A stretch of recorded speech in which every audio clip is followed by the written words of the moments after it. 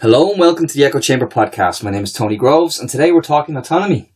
As always, I'm joined by my co-host, and provided Trump doesn't start World War III, the upcoming star of the TV3 reality show, Martin's Moans. Yeah, like I go on Dinny Rod TV. Well, you may say you won't, but I seen a DM, Martin. Ching, it's all about the money. More importantly, we're delighted to be joined in the Tortoise Shack by chair of the Cork Together for Yes campaign, activist, author, and editor of the book Autonomy, Cathy Darcy. Cathy, thank you so much for coming on the podcast. Thanks very much for having me. It's great to be here. No, we were just downstairs having a quick chat, and Cathy, you're actually from across the river from where my wife is, and but you're living in on the Black Rock Road and in and out of Cork. So how did you get all the way to Dublin, and what brought you here? I don't know. It was someone tricked me. I fell asleep and I woke up here. I'm very angry. No, I'm up here to launch Autonomy. So we had the Dublin launch of Autonomy last night in Books Upstairs. Yeah. And it went incredibly well. The turnout was way bigger than I expected. The book sold out in minutes. So I'm bringing more books up to Books Upstairs for people to buy them. And, it was just really, really positive night. So I feel very good. Can't wait to get back to Cork, obviously. Yeah, no, I can't, like, visa and everything must be hard to get. It was very, yeah. But no, Martin, I know you went along. And you're underestimating, the book sold out in 10 minutes. Mm-hmm. In 10 minutes, the book sold out. The crowd was massive. Some great faces there that were used to. Tara was there. Hi, Tara. Our pod mother. Hi, Tara. So, it was a lovely night. It was actually a lovely night. And a lot of people turned up to it. So it seems to be a great push behind this. It does, yeah. And you're a one-woman army on this. You are everywhere and anywhere on this. Well, I have my army of sisters now. The book is kind of like a portable army that you can carry with you. But yeah, so I'm trying to launch it in as many places as possible, because when you buy the book at a launch, you buy it at cost price for €5, and then you're invited to make a donation to the Together for Yes campaign, and those donations will go directly to the campaign. So the more launches we have, the more money we can raise, the more people we can meet to talk about the campaign. So we're launching it all over the country, basically. So, sorry, Martin, but on the Together for Yes, we noticed the huge success that it was this week in terms of fund. Well, they started on the morning and said, "Can we raise €50,000?" That was done in a matter of hours. We've now gone over $500,000 in monies raised. Right. Myself and Martin had a conversation off air where we said, even though I'm confident that this is going to pass, and that's just I'm putting it out there, but at the same time, when it passes, what comes into force will be that the Dáil has to legislate for what happens. Mm-hmm. So it doesn't stop there. So even though Together for Yes is a movement that people say, well, what are you going to do? And this was something that will have to be, will evolve. Much in the same way as Me Too became Time's Up. Yes. This needs to, these things need to evolve. But if we can focus on the book is a collection of stories. And I know, Martin, you were talking again about it, and I'm going to step out now, but could you tell us what was kind of most affected you most in as the editor and collating these? Yeah, I could talk for a long time about the experience. So I just put out an open call. I didn't know what would happen. I didn't know if anyone would be interested. And then there was this overwhelming response, and the response came from so many different kinds of people, like people from all different walks of life, all different experiences, all different ages, all different backgrounds. And what also happened was nearly everyone who sent me something sent me a secret, like their own story. So we had all these kind of sharing moments, which was incredibly moving. And so to meet these people then at launches and to have that sharing, it's just all been an incredibly moving process. Even people reviewing the book have to email me and be like, their minds are blown, they're very moved, they want to share their own stories. And so I feel like it's going to start to kind of, the more people share their stories, the more people are able to share their stories. Yeah, that's a terrific outlet, and it's so positive, especially when you have that. It's almost easier to tell some of those stories, I'd imagine, in anonymity, where you can just put it out there and not feel judged. Yeah. Because I know when we spoke to Tara, she spoke about going to Amsterdam, you putting it on a credit card, being lucky enough to be able to put it on a credit card. And the shame of this, and then born of that is her is her play or her one man show, or I gotta say, but she's doing it as, you know, I'm a spy. She's putting the fantasy part of it to deflect from the shame. Yeah. So those people who told you their stories, that's very that's great. Cathartic. Yes. How I knew the word. You did. How did you choose which ones to put in? I mean, that must have been a mammoth task. Actually, I put in nearly everything I received. You know, everyone's story is relevant, I feel like. And I didn't want to impose my own agenda or sanitize anything. I wanted the complexity, the ambiguities, the second thoughts, all of those things, the complications, because it's not a straightforward thing. And I suppose, you know, maybe people on the other side are kind of pretending like it's this very straightforward thing that women do and choose to do, but it of course isn't. You know, any decision about your body, especially related to pregnancy, is so complicated and weighted and needs so much thought, and women think so much about these decisions, and I wanted that to be represented by the kind of breadth of perspectives. And I heard a few of the stories now firsthand last night, and they are very moving stories, and some of them very funny stories as well. Great, very funny stories. That's right. Some of our best humour is dark, sadly. Well, it is, yeah. We are, you know, we like our dark humour in this country, and it works for us.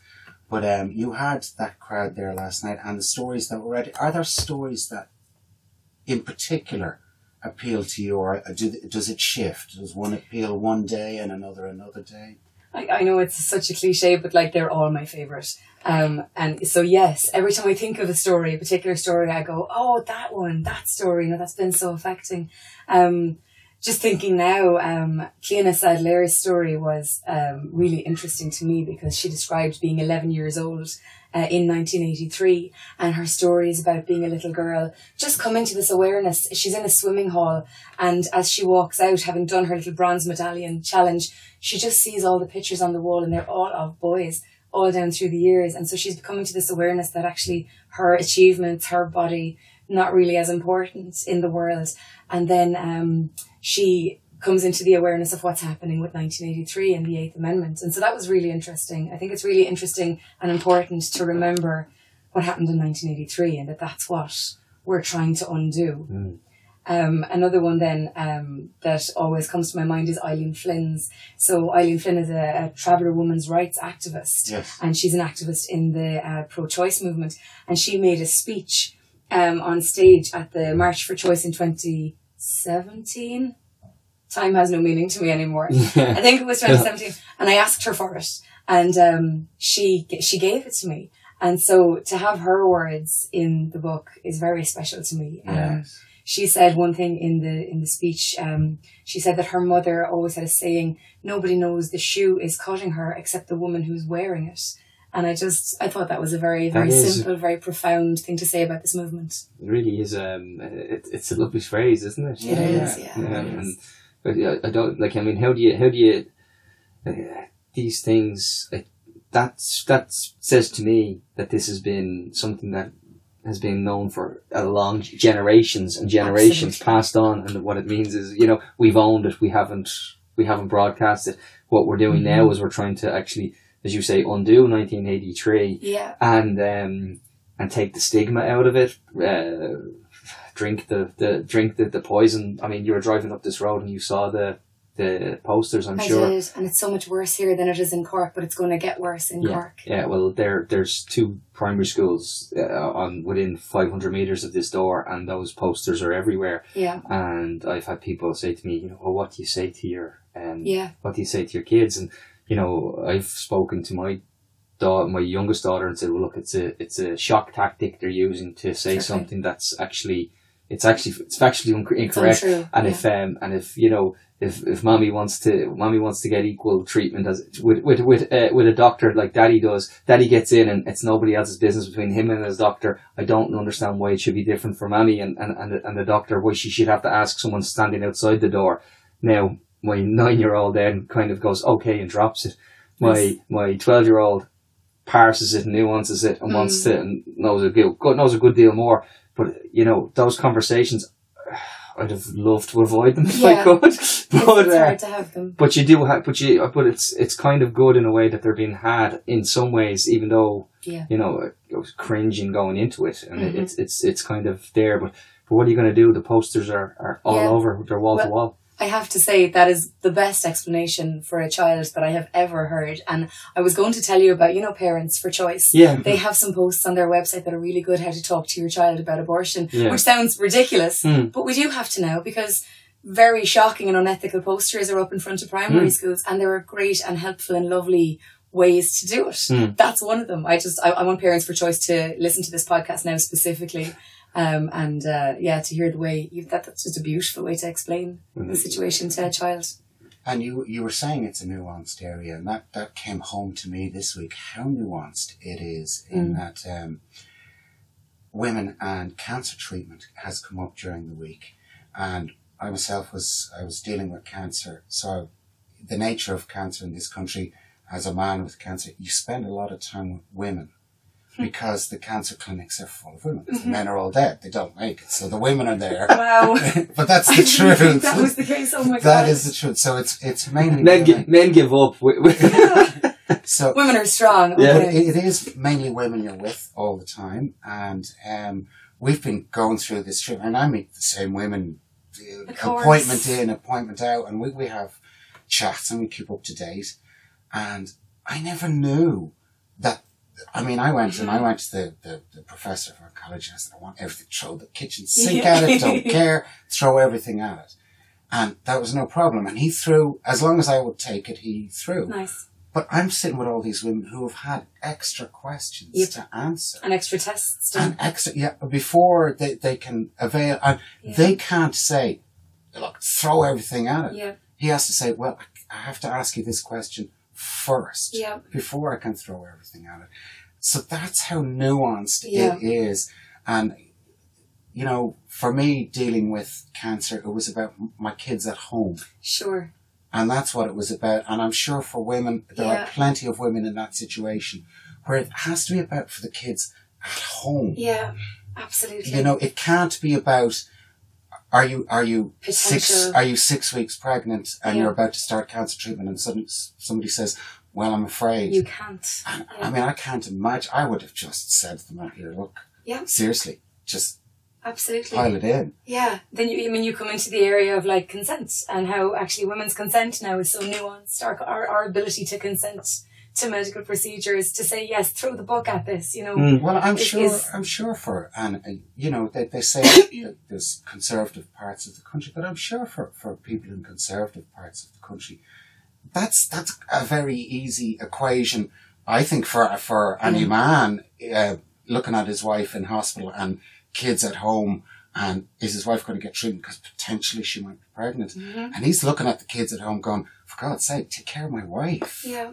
That's so left out of the other side of the debate. The fact that over half of the women who choose to terminate a pregnancy are already mothers, and they're making a decision for their kids that they have at home, be it in hospital or for any other reason, for economic reasons, for whatever.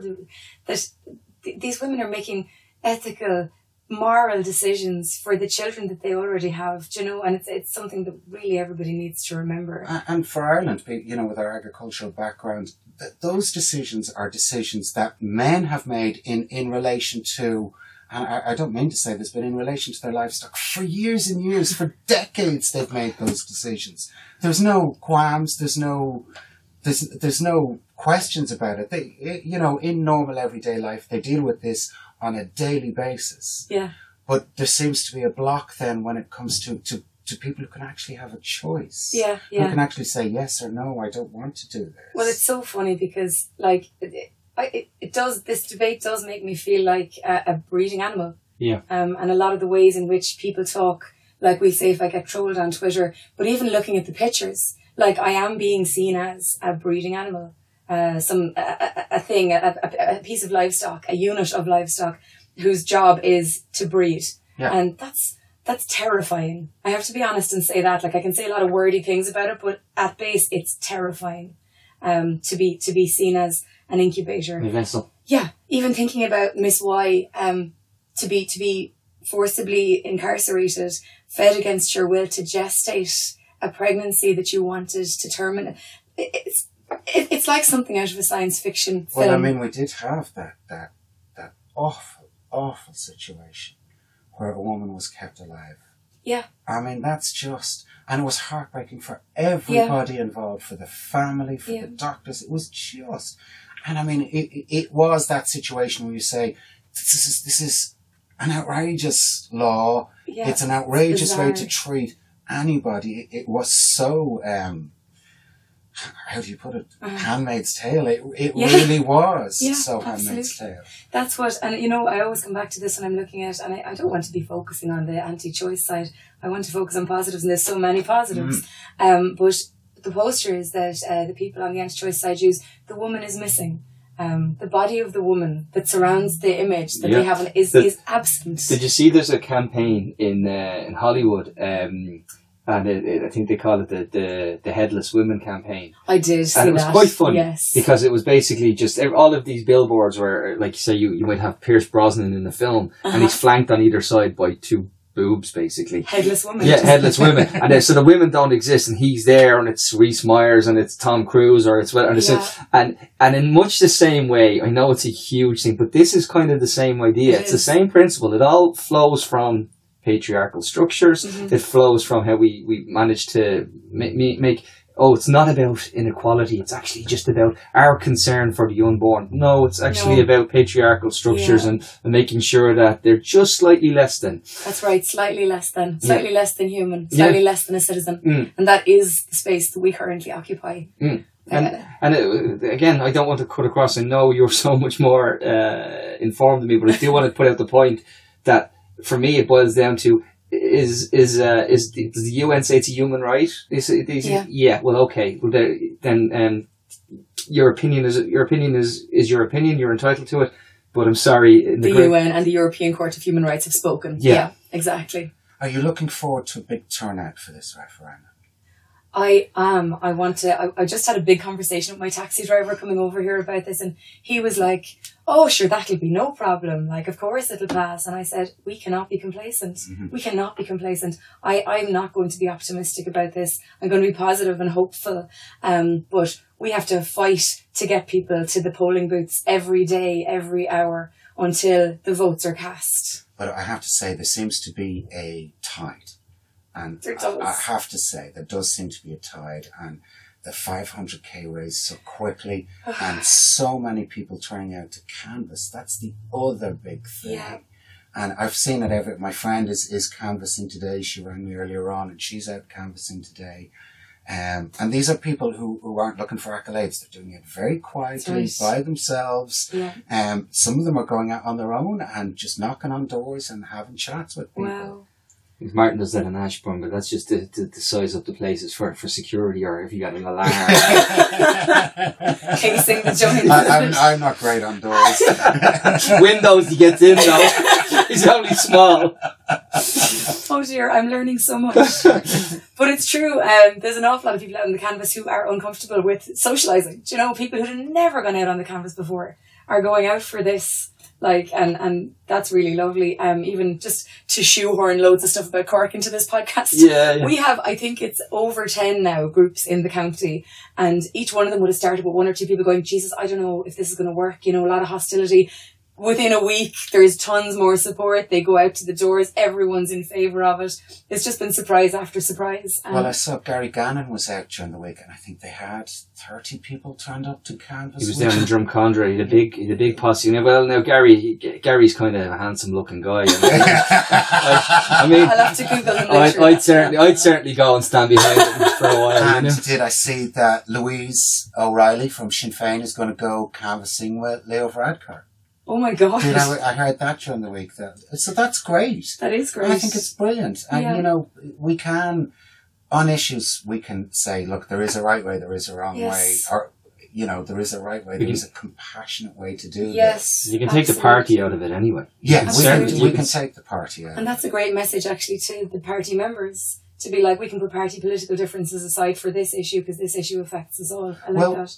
Nobody is trying to enforce anything. All we're trying to do is stop the enforcement of other people's wishes on women. Yeah, exactly. Again, so important to say that nobody's forcing anybody to terminate a pregnancy or to choose not to. You know, it's about decisions and making the right decision for yourself without interference. And we have to give, and I know Martin's going to come for me after this podcast like the bat out of hell, but you have to remember only a few years ago, Leo Varadkar compared it to lads going to Las Vegas or Amsterdam for a weekend. Yeah. That was his comparison, and now he's going to go out and canvass for it. Now, you can talk about that cynically as a political or electoral thing. It doesn't really matter, because whether the individual doesn't take Leo out of it, he's the Taoiseach, and that's important. Yeah. That's a figurehead that comes with that office, has respect and has power, has authority, and when he does that, even in any capacity, it makes a difference. Yeah, and we had our version of that in Cork, again, with Micheál Martin. Yes. Yeah. Coming out. And again, you can question his motives. Yeah.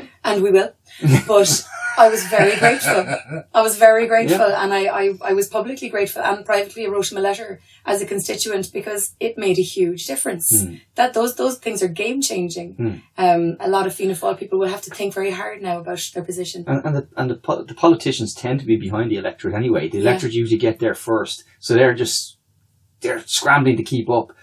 Micheál Martin was one of the first out of the traps, which was it was impressive for a man of such a long political career and a conservative political career.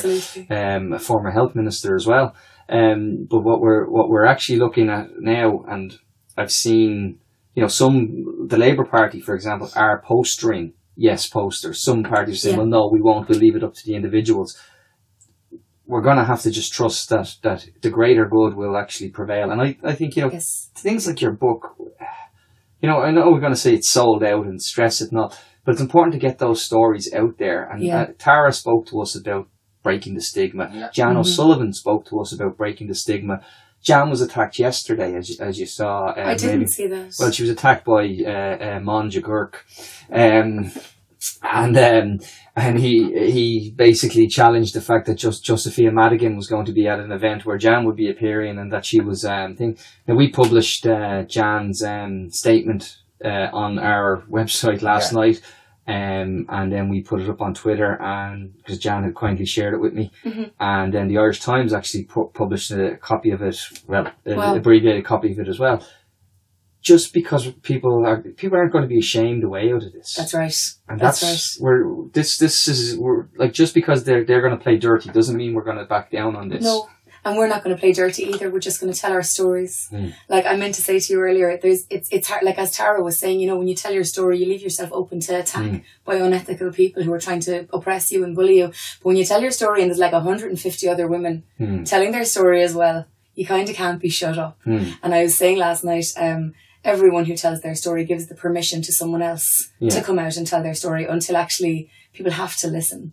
Ireland is a place where we've lived with toxic shame, and we live with shame in this country far, far more than in other countries. And when you've been away for a while, you realise how shamed we are in this country. Absolutely. And this is a chance to break that cycle of shame.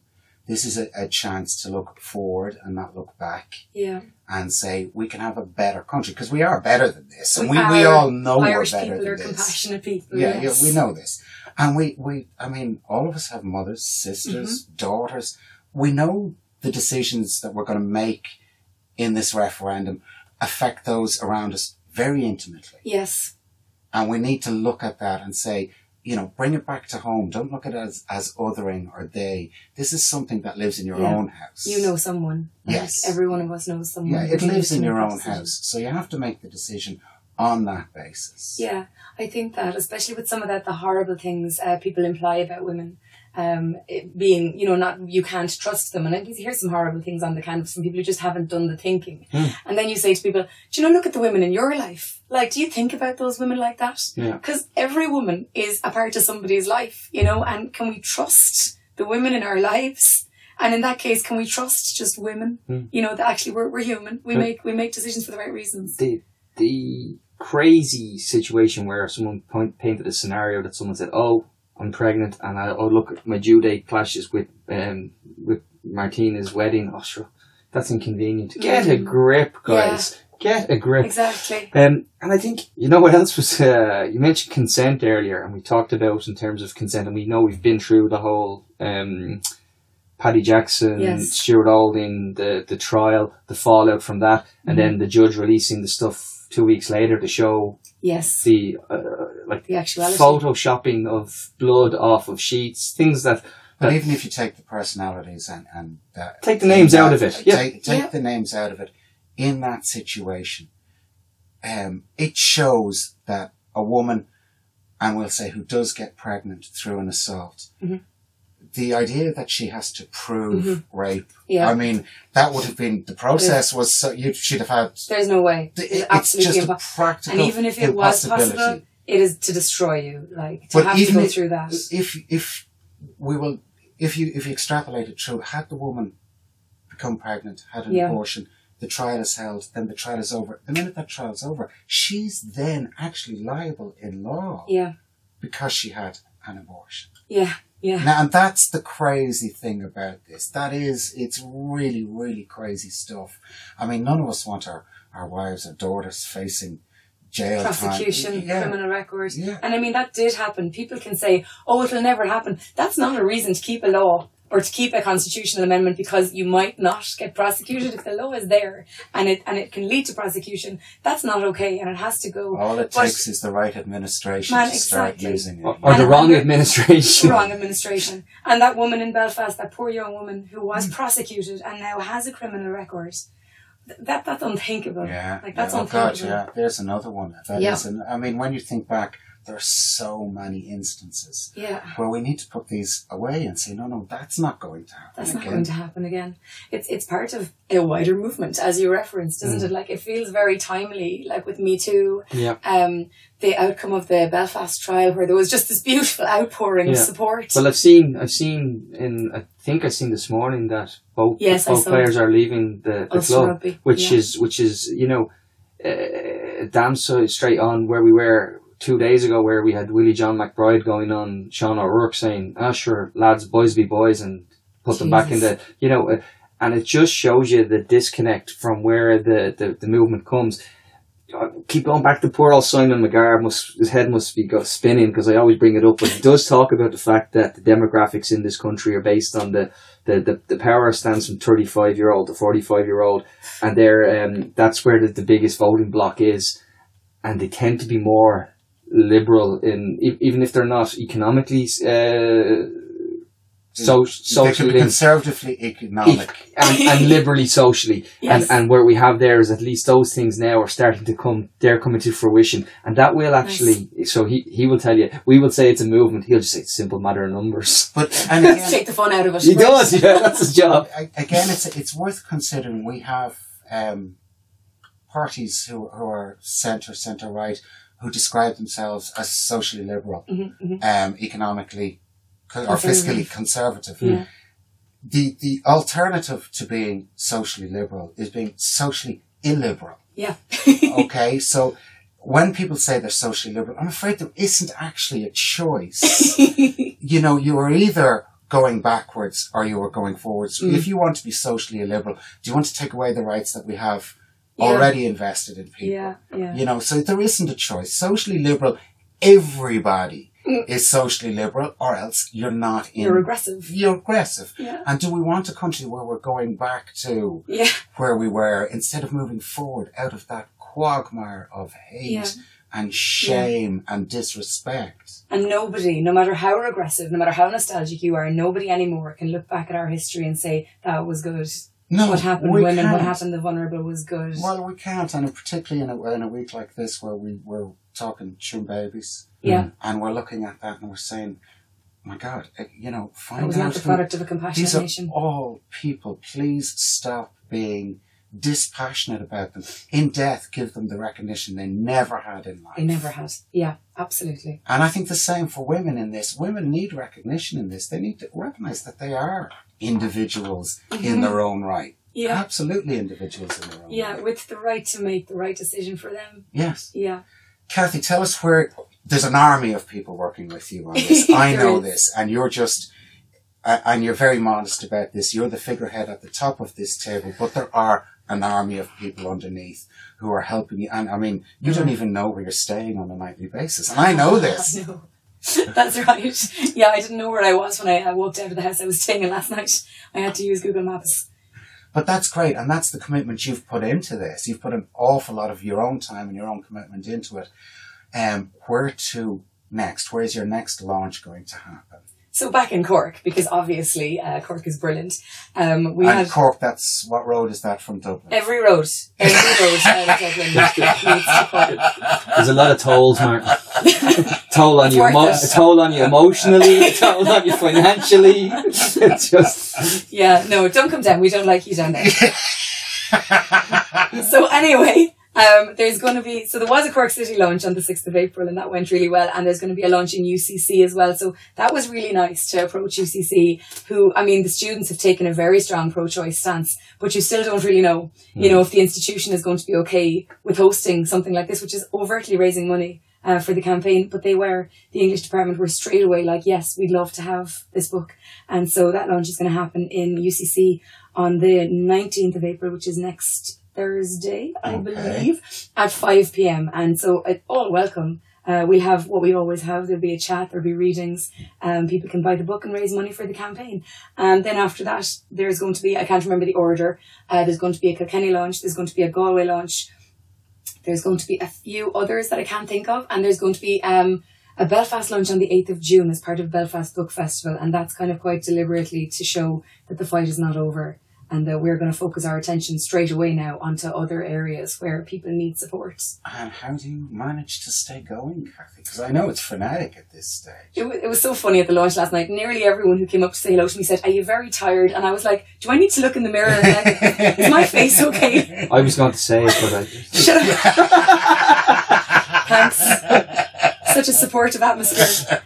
But actually, I am not tired. And I said this in the speech I made last night, because when you think about the real women who are, like today, travelling to access healthcare that they need, that they can't get in this country, who are stigmatised and ashamed, as you said, and silenced, have to keep it a secret. And then the other women who can't travel, so who are risking prosecution if they have the wherewithal to access abortion medication, and the other women who can't access abortion medication and are having to withstand pregnancies that they're not able for. When I think of those women, I'm filled with energy, and I won't be tired until we repeal the 8th Amendment and free them and bring our women home. So I think that's great, and I just hope everybody gets on board. And I hope, and look, lads, there's a part to be played for lads in here. Just have a vote. Yes. You know, so up off arse, out and vote. You know. Men voting is so important. I hear people talking sometimes about how men are saying, "Oh, it's a women's issue. It's not my right to vote."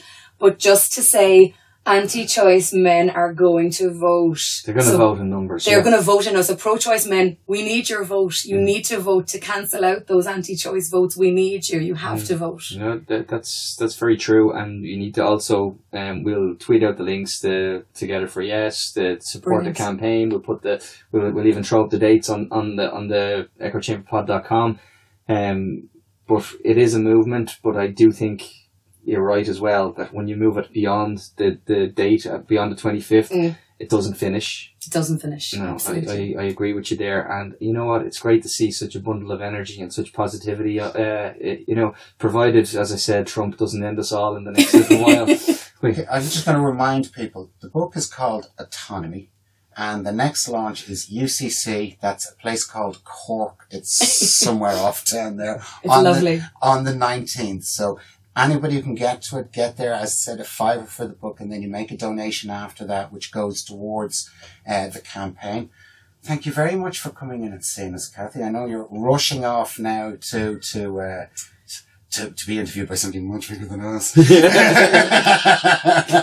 doesn't take much. This is the very bottom rung. The very bottom rung. The most important people who've ever interviewed me here in this room. So.